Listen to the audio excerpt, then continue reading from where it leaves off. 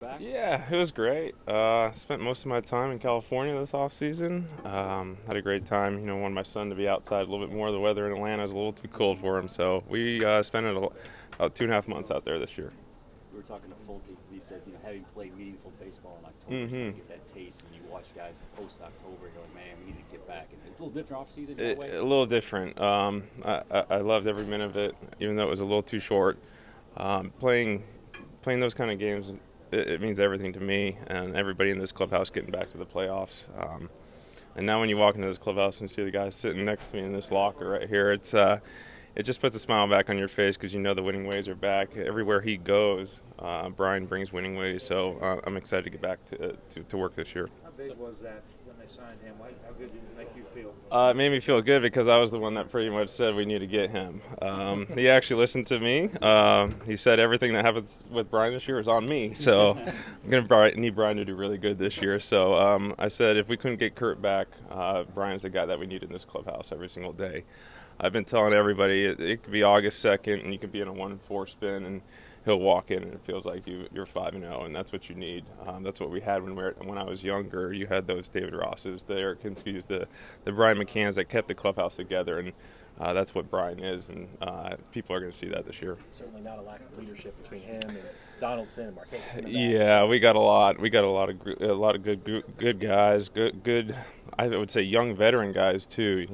Josh and Brian, they're only 32, 33 years old. Nick, obviously, 34, 35, who's been around. People respect him, what he brings to the game, and all these young guys, they're still super young, and they've got a lot of experience already. So I think it's a good group of guys we got. What's that mad professor kind of stuff he has behind the plate that can really help these pitchers?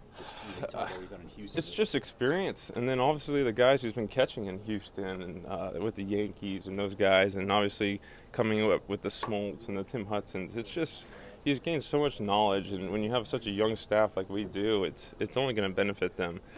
They need to pick his brain, and that's what he wanted. I was talking to him just back there. He's like, as I've gotten older, I like to talk a lot more to the younger guys and give my experience, and I think that's huge for this group of guys that we got.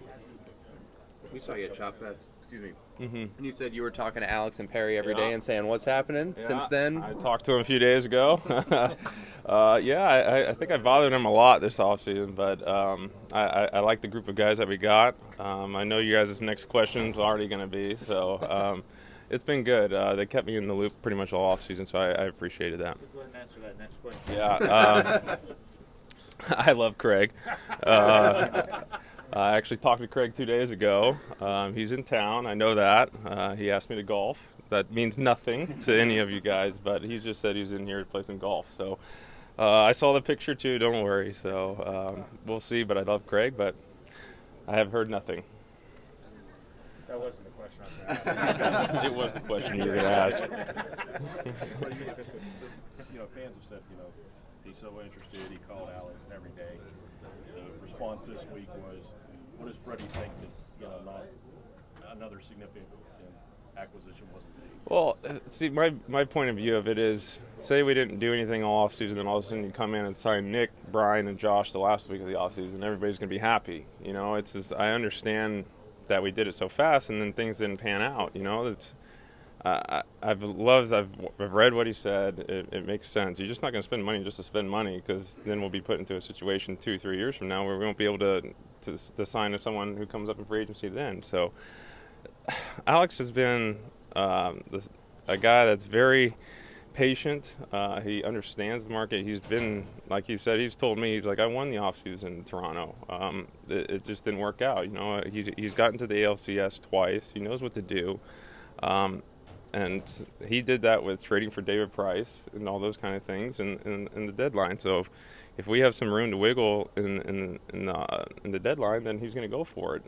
We have a 90-win team. Pretty much everyone came back, adding Josh Donaldson and B-Mac.